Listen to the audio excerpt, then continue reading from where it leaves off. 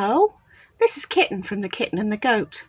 I help people who knit, especially beginner knitters, to cut through all the gobbledygook that is holding them back and get them actually making things and enjoying their hobby. This little video is part of our monthly virtual knitting club. Each month our members get a free pattern along with a video walkthrough of any tricky bits and a video that aims to explain or debunk a myth, technique or trend. If you're new to us, we would love to have you on our email list too. There's a link in the description to our website where you can drop your email address. Today I'm walking you through our little fish shape. It's a simple pattern to construct but really versatile, and you can use it for all sorts of patterns. I've been using this pattern for donkey's years and rewritten it many times. It's been so long I can't even remember where I came across it originally, but I hope you get as much use out of it as I have done. Down a little alley in the heart of Kendal town is a tiny independent yarn shop. Welcome to the wonderful world of the Kitten and the Goat. We're going to work our fish shape pattern for our blanket. It's a very simple pattern, but there are a couple of things you need to be aware of. I've cast on 6 stitches in double knitting acrylic yarn, and these are 4mm needles. On the first stitch of every row, we're going to slip it purlwise, and then on an increase row we're going to knit into the front, and then we're going to knit into the back so you've increased.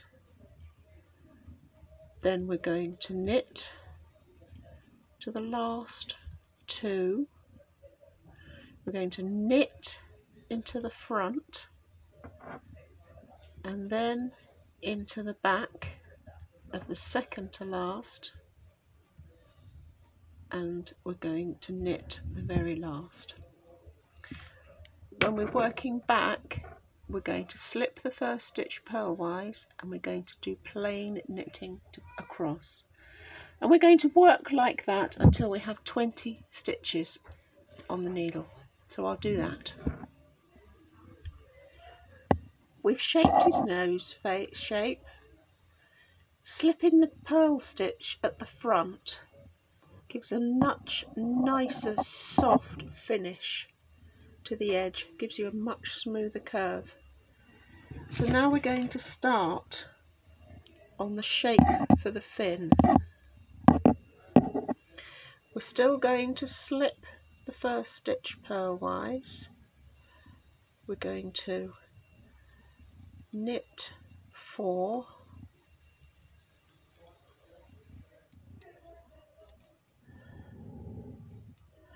and then we're going to decrease by knitting 2 together through the back of the loop.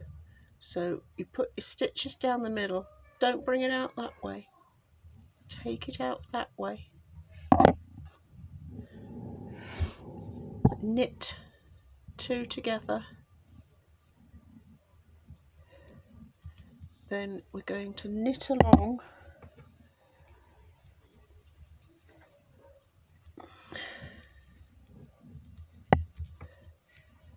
one, 2, 3, 4, 5, work 2.